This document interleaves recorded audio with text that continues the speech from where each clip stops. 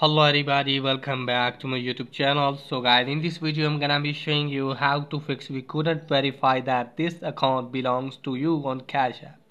So guys, let's get started without wasting any time. So let me tell you that when you try to enter the credential on Cash App and after some time it's showing that we couldn't verify that this account belongs to you, it means you are not entering the correct credentials. So recheck your credentials and then check if it's working or not.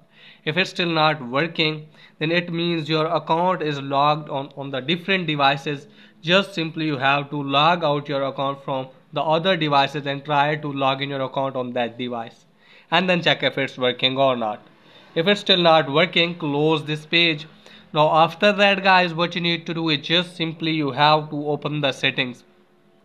Let me tell you that if you belongs from the country that you have given in the Cash App and you have selected your country on your mobile phone other one, maybe that's why it's not working for you. So first of all guys, if you're using iPhone, go to general, scroll it down, go to language and region, select that region and language and go back, and also make sure that you have selected the correct time zone, date and time, and after that check if it's working or not. If it's still not working, maybe you are using outdated Cash App. Just simply you have to open App Store, Play Store, and there you have to search for the app, and after that check if you are using the latest version of the app. Just simply you have to update the app and then check if it's working or not. If it's still not working, then there is maybe the source down, so you have to open any browser and just simply you have to search for cash app dot status. So just simply you have to search for this and now wait some seconds, tap on first link.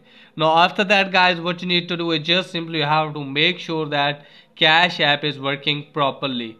So you can see here guys, so you can see that Cash App is working properly. If Cash App is working properly, just simply you have to follow the process that I have already told you. After doing all of these steps, hopefully your problem will be fixed. So that's pretty much for today's video. If the video is helpful, please like and subscribe my channel. Thanks for watching.